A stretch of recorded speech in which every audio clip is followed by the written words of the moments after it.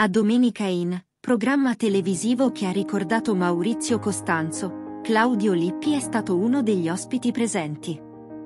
Durante lo spettacolo, la Lippi ha fatto un commento su Costanzo difficile da capire per Mara Venire a causa di problemi audio in studio. Lippi si è scusato per la sua presenza nello show e in seguito ha fatto un altro commento che avrebbe avuto bisogno di un avvocato per difendersi.